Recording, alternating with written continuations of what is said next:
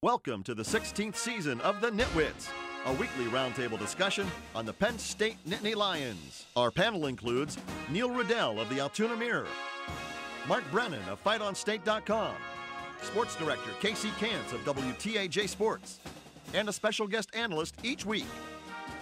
The Nitwits are brought to you by Irwin Financial Raymond James, an independent firm and firm foundation for your financial future.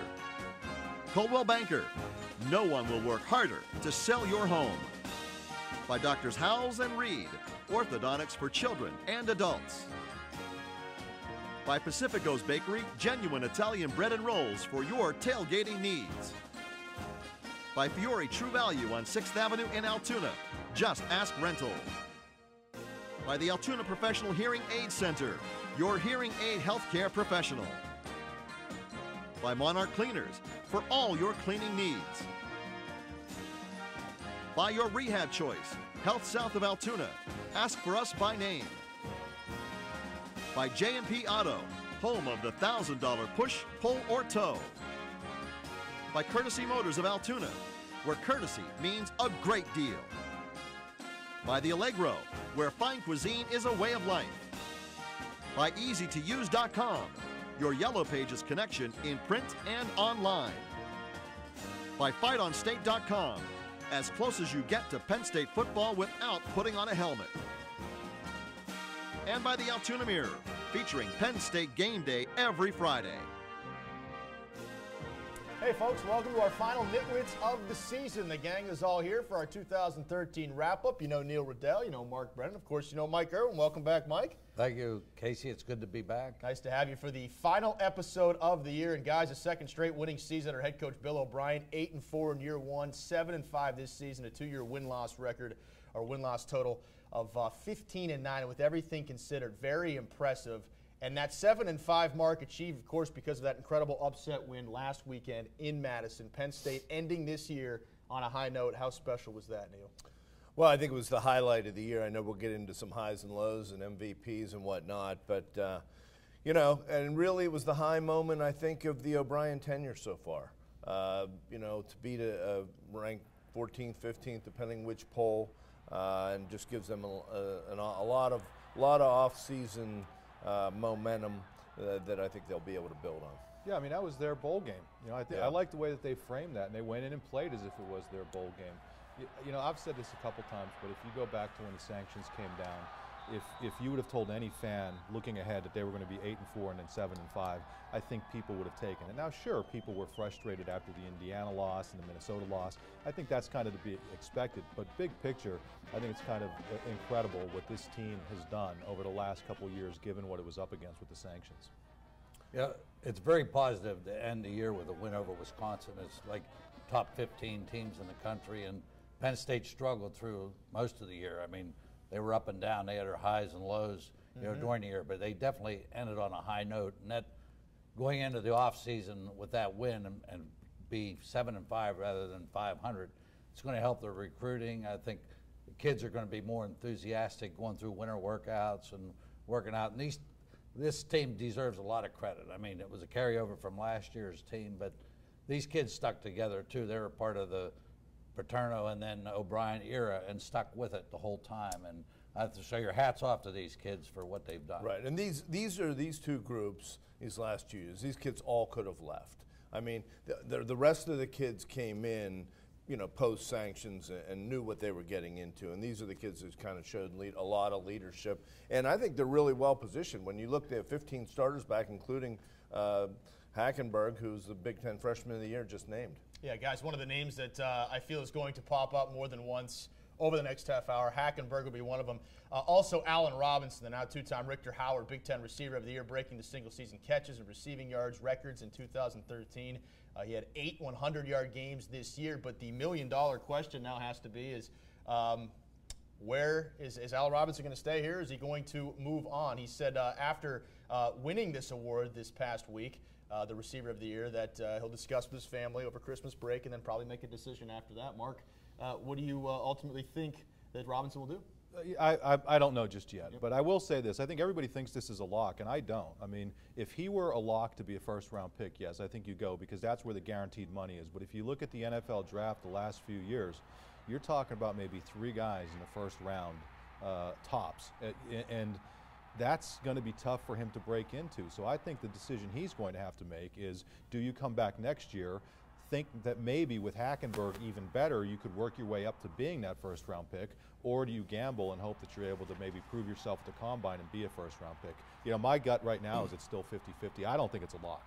I don't think it's a lock, but I think reading the body language, and maybe he got tired of the media and answer the question. He wasn't available really the last 3 weeks. On the Big Ten Network, he deferred the choice, you know, the other night. I think he could have said, well, I'm really leaning toward coming back or anything like that. He hasn't really done that. Is his stock going to be a whole lot higher next year than it might be right now? You know, I think it's probably, you know, I think he might be leaning to go. But, you know, I hope he stays, because he would obviously be a big part. But I think they've also proven that they, you know, Geno Lewis emerged in the last game. So interesting thing to keep our eye on. I'd be surprised if he stays. I mean, he already set all the records at Penn State for career receiving and had 97 catches this year. I mean, it's hard to duplicate that next year to come up with another 97 catches.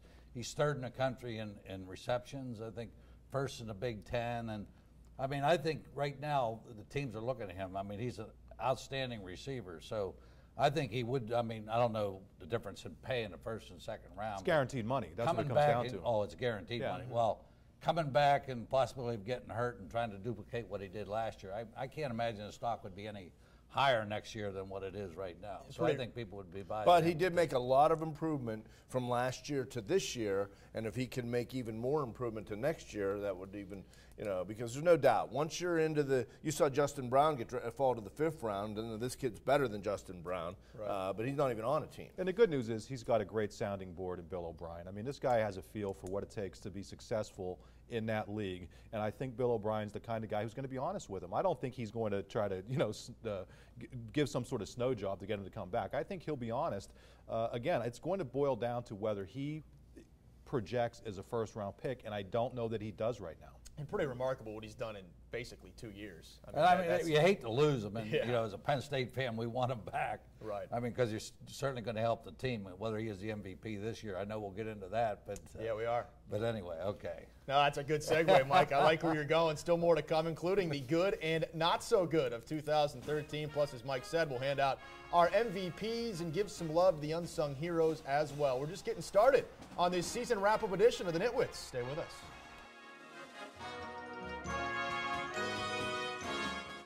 The Nitwits are brought to you by Irwin Financial Raymond James, an independent firm and firm foundation for your financial future. Coldwell Banker, no one will work harder to sell your home. By Doctors Howells and Reed, orthodontics for children and adults. By Pacifico's Bakery, genuine Italian bread and rolls for your tailgating needs. By Fiore True Value on 6th Avenue in Altoona, just ask rental.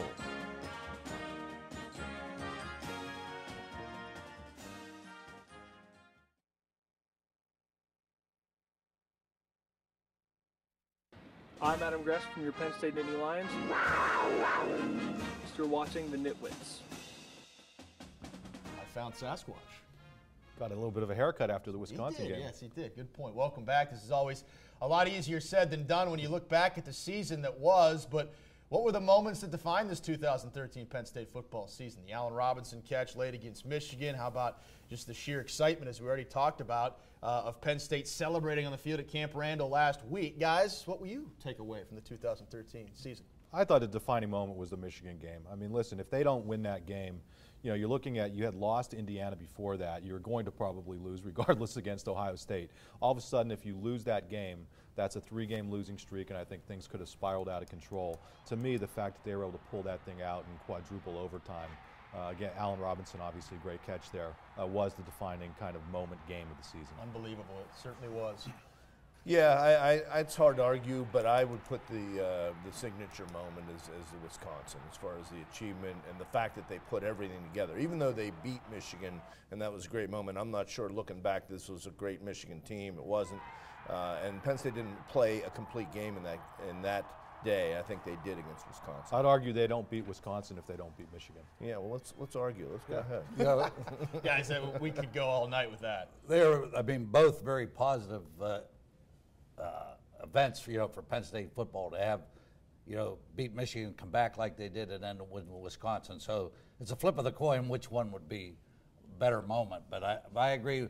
I think the play of the year is Robinson catch against Michigan down on the goal line there, where and I know you guys highlighted it there, that making that catch and coming. He had a couple catches in that drive, and it turns out Michigan wasn't all that good. Well, they should have beat maybe Ohio State or at least been there. So it was a big win. They tried. So Well, I think that's a good point, Mike, because you look at that last drive against Michigan, it was Hackenberg's receivers that really made great plays, including Felder. But I think in the Wisconsin game, it was Hackenberg that was setting the receivers up for great plays. And the good, we'd all agree, I think outweighed the not so good, but we'll talk about the not so good as well. The yards and points given up in Columbus comes to mind.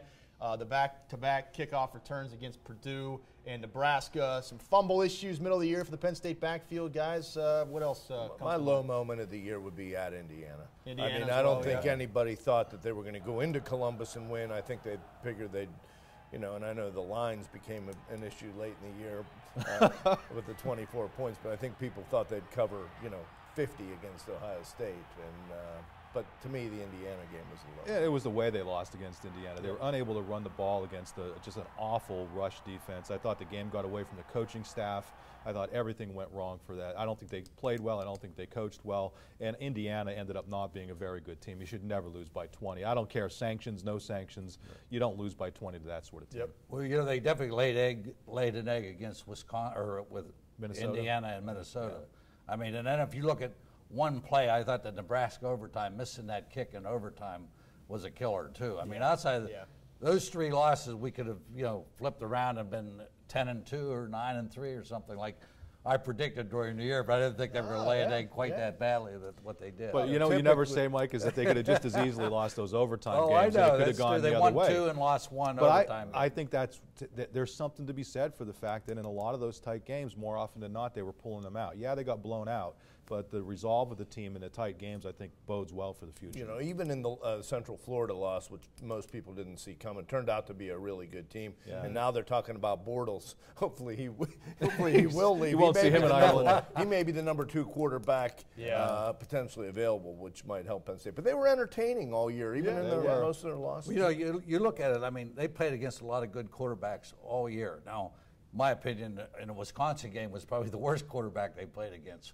And I think Penn State lined up well against Wisconsin because of the running game. I mean, Penn State can adapt to the running game, or this team could a little better than they could the passing game. Their defensive passing statistics aren't all that great, but I think it was a good opponent for Penn State for the last game. We talked a little bit about the conference's freshman of the year and receiver of the year, Christian Hackenberg and Allen Robinson. Who were some other individual players that stood out this year to you guys?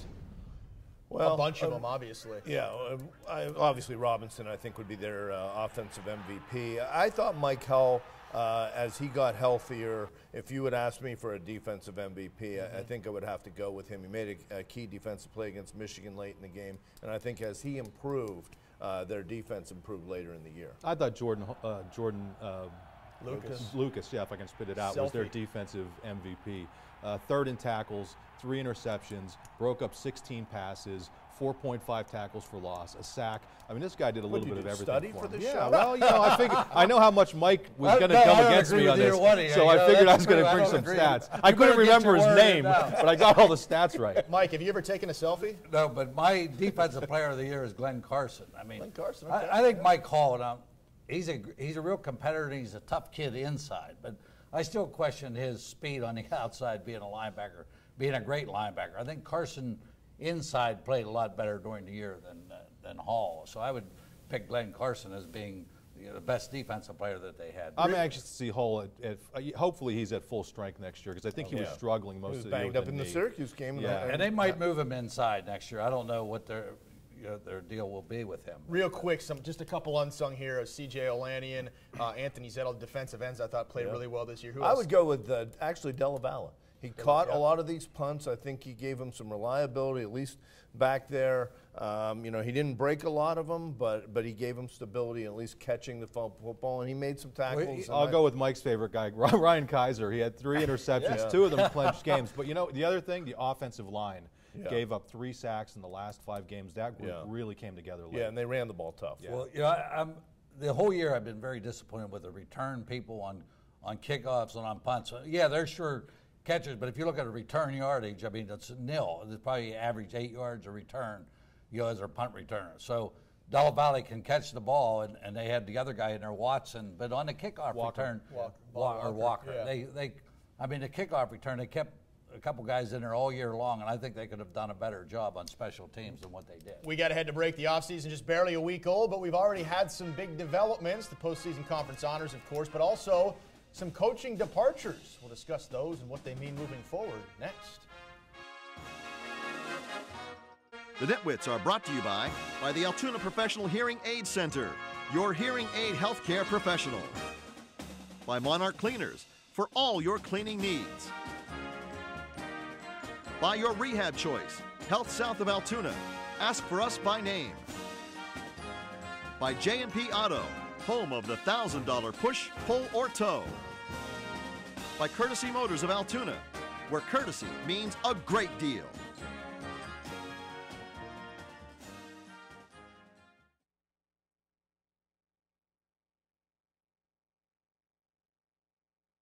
I'm Ty Howell from your Penn State Nittany Lions, and you're watching the Nitwits. All right, thanks, Ty. Welcome back. Some pretty surprising news earlier this week. The university announcing the resignation of longtime linebackers coach Ron Vanderlinden, as well as quarterbacks coach Charlie Fisher. Guys, kind of surprised. Did you see this coming at all? No, I was surprised by it. You know, I think when you look at the Vanderlinden situation, I have to wonder if maybe part of this is that his kind of style of coaching linebackers isn't quite in the mold of what Butler and O'Brien are trying to do with this aggressive. He's more of a read and react guy. I want to say this, though. Great guy, did a great job developing talent, and from everything I've gotten to know about Charlie Fisher over a couple of years, just a class act. I wish both of these guys all the luck in the world. Definitely. Yeah, you know, it was surprising to me, too, particularly with Vanderlinden's track record. But when you look at the demographics of the staff, they got a lot of guys that are approaching my age, and you could see going forward that maybe they want to get younger in terms of recruiting. I was a little surprised, but I think this is part of the new normal. With you're going to see assistants that are coming and going a little bit more obviously than we did in the past. Mike? When you get to be my age, you're gone for sure, you know.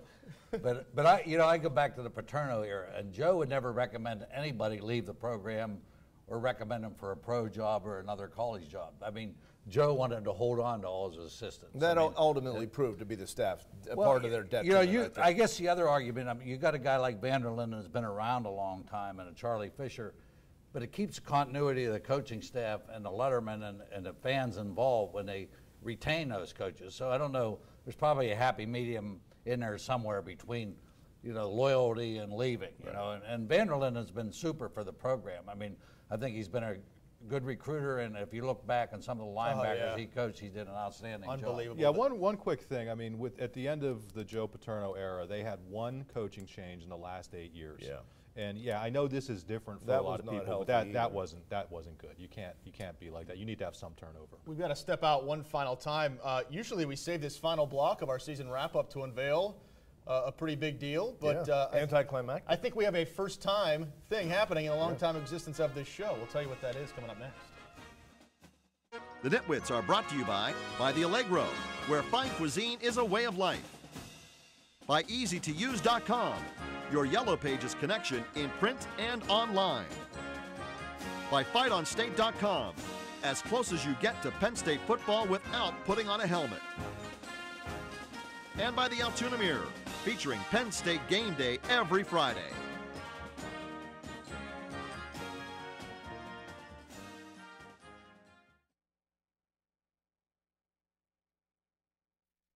I'm Daquan Jones with the Penn State Nittany Lions, and you're watching the Nitwits.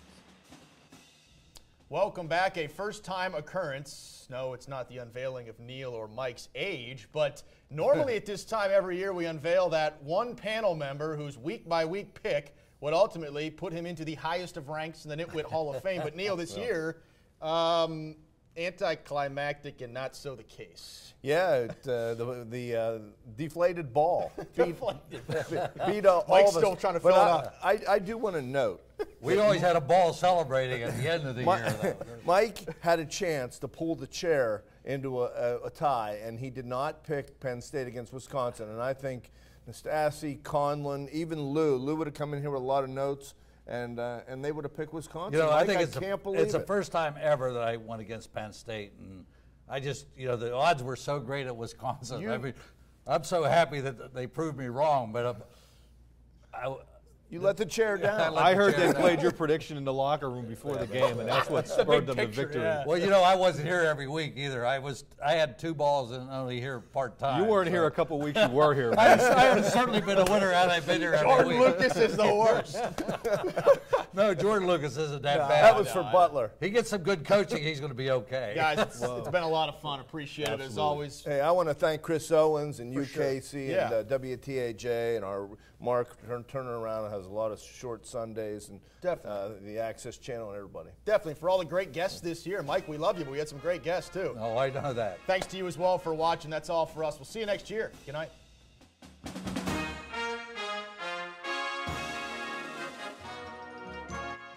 The Nitwits have been brought to you by Irwin Financial Raymond James, an independent firm and firm foundation for your financial future. Coldwell Banker, no one will work harder to sell your home. By Doctors Howells and Reed, orthodontics for children and adults. By Pacifico's Bakery, genuine Italian bread and rolls for your tailgating needs. By Fiore True Value on 6th Avenue in Altoona, just ask rental. By the Altoona Professional Hearing Aid Center, your hearing aid healthcare professional. By Monarch Cleaners, for all your cleaning needs. By your rehab choice, Health South of Altoona, ask for us by name. By J&P Auto, home of the $1,000 push, pull, or tow. By Courtesy Motors of Altoona, where courtesy means a great deal. By the Allegro, where fine cuisine is a way of life. By EasyToUse.com, your Yellow Pages connection in print and online. By FightOnState.com, as close as you get to Penn State football without putting on a helmet. And by the Altoona Mirror, featuring Penn State game day every Friday. You can also see the Nitwits on AltoonaMirror.com. Thanks for watching, and we'll see you next week.